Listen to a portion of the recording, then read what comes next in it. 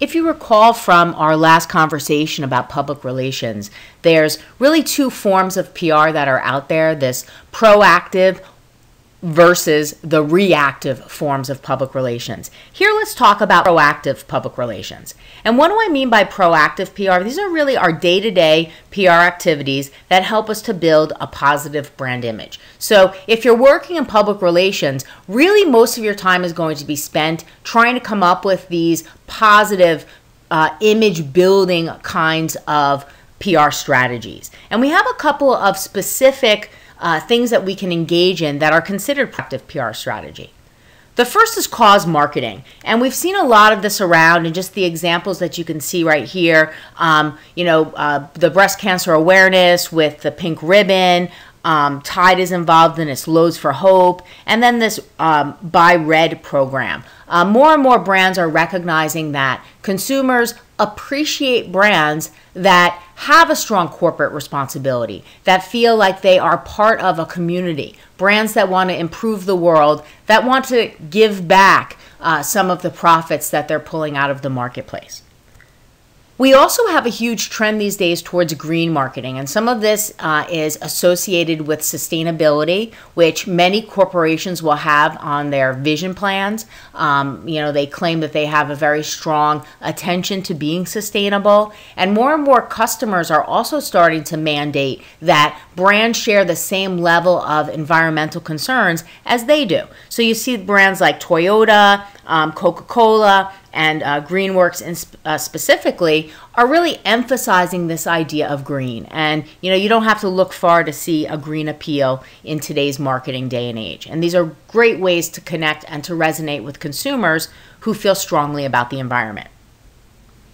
Sponsorships are another proactive form of public relations, and oftentimes we tend to really strongly see them in terms of sports, right? So NASCAR is a huge sport that is almost completely funded by sponsors. The NFL, Major League Baseball, Major League Soccer, pretty much every sport is going to have a huge opportunity for brands to sponsor either teams or specific events, etc. We also see that music, along with all sorts of other things, allow brands to reach out to consumers and to really connect with them through lifestyles and pastimes that they appreciate. You see the Black Eyed Peas, so music has a huge opportunity for sponsorship, etc. So there's a lot of opportunities out there. Finally, we have events marketing, and it's sometimes hard to distinguish, well, what's the difference between events marketing and a sponsorship? A sponsorship is basically paying a fee to attach your name to an event that's managed by somebody else. Okay, so when